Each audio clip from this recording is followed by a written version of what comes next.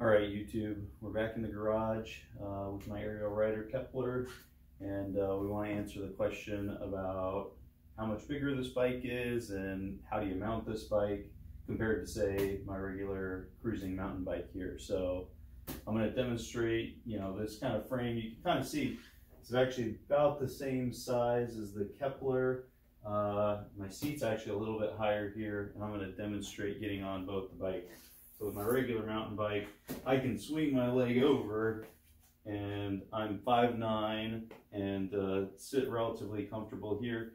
The bar here is up to my inseam, but getting on it, again, not too difficult. I do have to point my toe when I'm at a stoplight, but this is a pretty comfortable riding position. If I need to get off, I can kind of do this one leg, one up. It's pretty comfortable sitting like this. So it's kind of what I expected when I got on the Kepler, but let's try that and see how the riding position and the dismounting position is different. So yeah, obviously I can just swing my leg over here, no problem. Move this bike out of the way, and then we're going to come over to the Kepler. So you can see that I've put the rack on the back, so that's affecting my ability to swing my leg over. So let's try the leg swing, see how that works.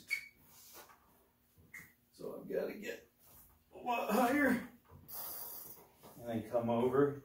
When I'm sitting here, this is actually quite a bit higher than my mountain bike. This comes higher up into my inseam. This is not a comfortable position at a light. Once I'm on it, again, I got my seat a little bit lower on the bike. This is very comfortable sitting like this, but if I need to stop, again, I'm pointing my toe. I actually feel like I point my toe a little bit more than on the other mountain bike. But yeah, it's this position, I think that it feels a little more constricting on your inseam.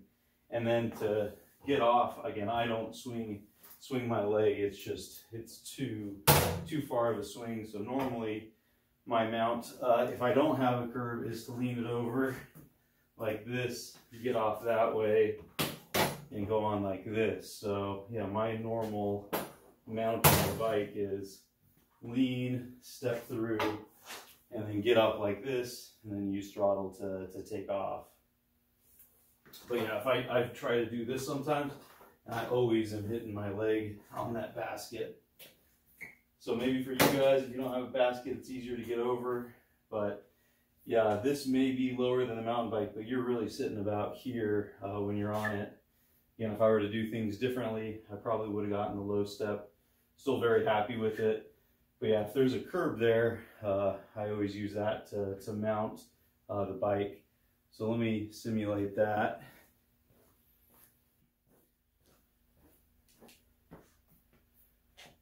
All right, we're back with our curb simulator, which is this tool. So I'm going to simulate my preferred method of getting on the Kepler when there is a curb nearby.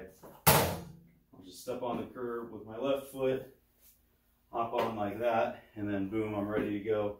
Use the throttle to take off, and yeah, it's super easy that way. I'm in a comfortable riding position, getting on it, getting off of it. So yeah, that's my preferred. To get off, if there's a curb there, again, just same dismount, boom, lift the leg over, kickstand, done.